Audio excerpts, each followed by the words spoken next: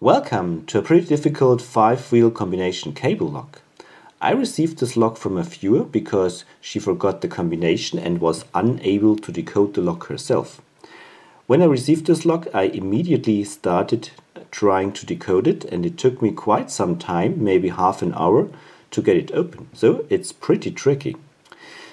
That's why I don't want to show you a decoding in this video, but I will show you what tricks this lock has and what general methods you can apply for such kind of lock to decode it. So stay tuned. And by the way, you can see it's open.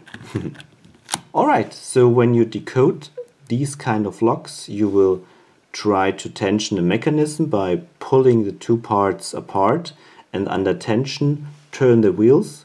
You choose the wheel that shows the most resistance, turn it until you feel a click, feel a give on the parts here, or you get stuck at a number. Then you know you have the right number for the first wheel that you worked on, and then you continue with the other wheels.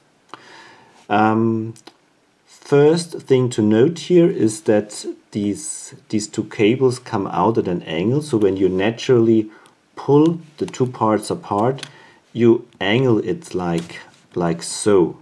And that means if you don't pay attention, you do not get the best feedback. So you really need to concentrate to pull it straight, not to pull it like this.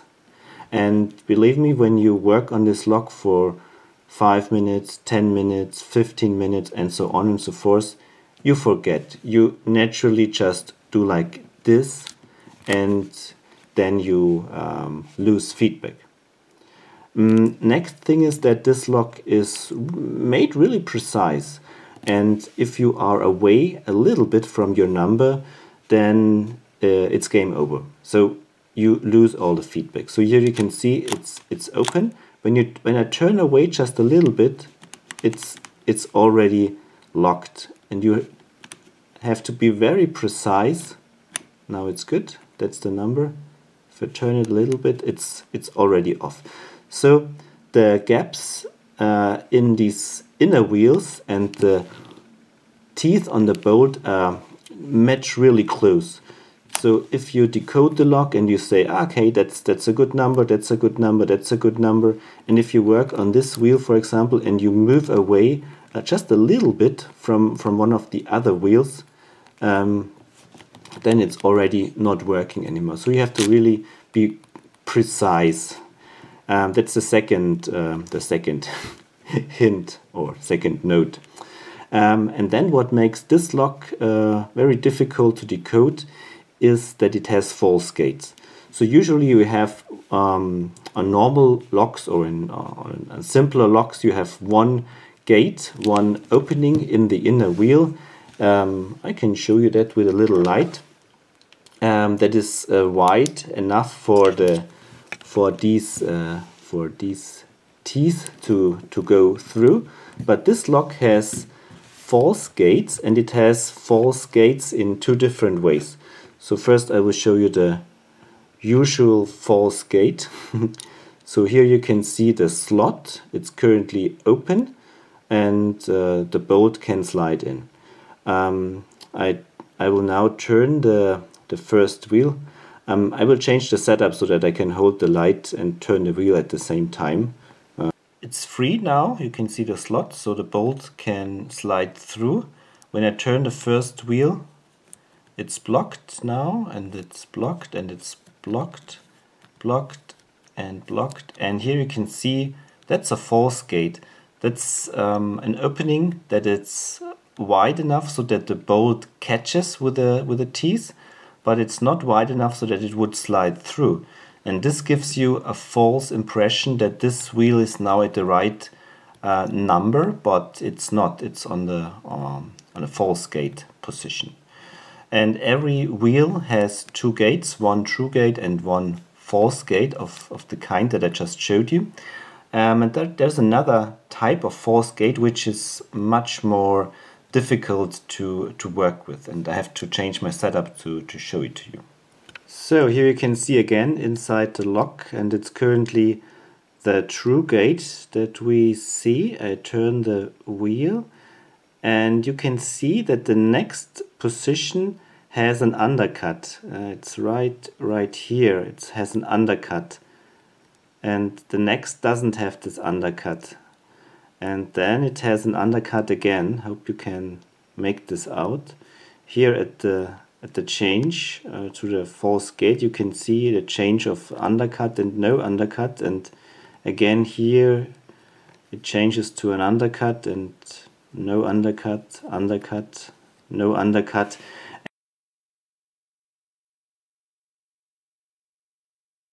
And this makes the two parts come apart and come together for each number, and it's locked at every second position. I will show you how this looks like. So here is at the right number. I turn it away and I pull it apart and turn it. And it's hard to turn away from 9.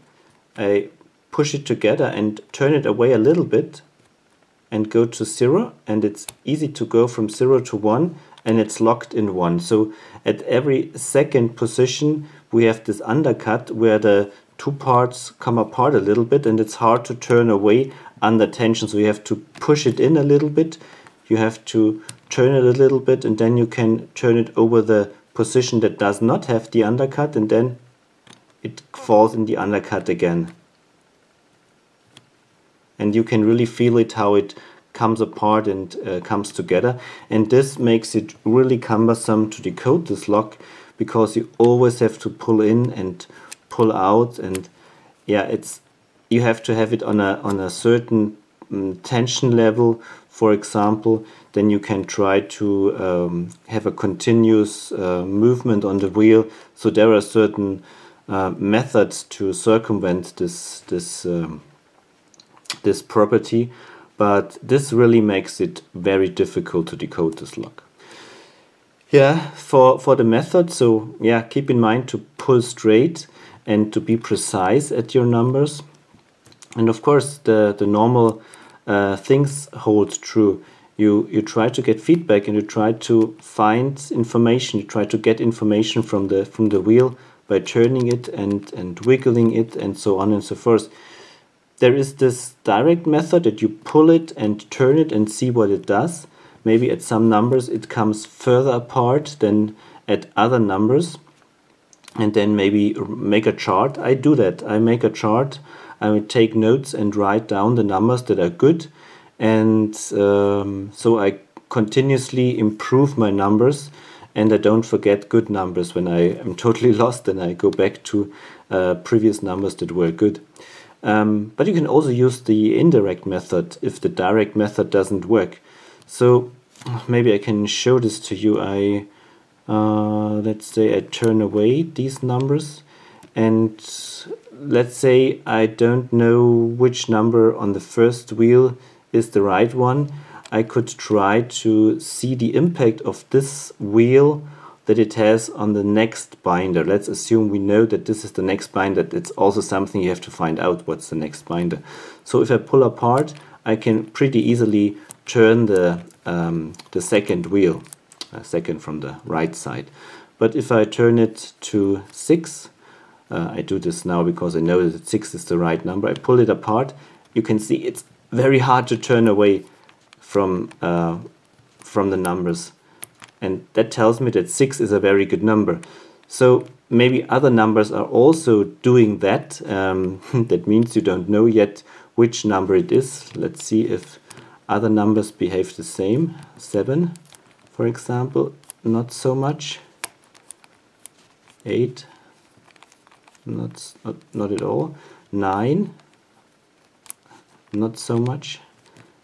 0, not so much.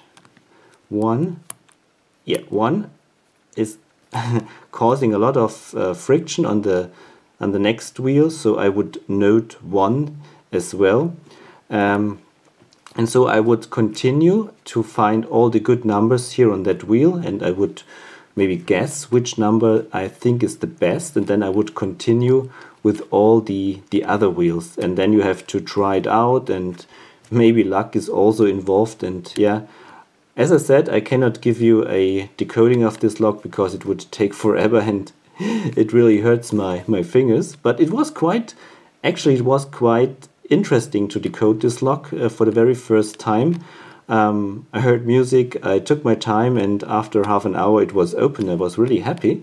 But you have to get into the lock. You have to really try to feel what's going on and understand and pull, and sometimes make a little break and relax your fingers and remember to pull straight and to be precise on your numbers. Well, then sooner or later you get it open. Not a method, or not a lock that I would recommend you to try out in the winter on a real situation on a bicycle where it's locked at a very cumbersome place. So I think the locking mechanism that we see here is really, really good in real situations on site, so to say. That's not a problem. I don't think that this lock gets decoded and the bike gets stolen. Also, it has 5 wheels and not the usual 4 wheels. But of course, the cable itself is the interesting part. So thieves would break the cable or cut the cable rather than trying to decode this lock. So locking mechanism is pretty cool.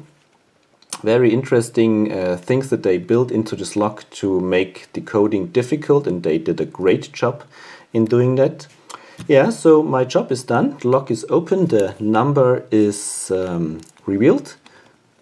What was it? It was 01126. Yeah, that was the number that she forgot, and here it's open. Thanks for sending this lock to me, and yeah, thanks to everybody else for watching this video. I hope you have enjoyed what you have seen, and the lock will now get back in the package and sent back. Thanks, and bye-bye.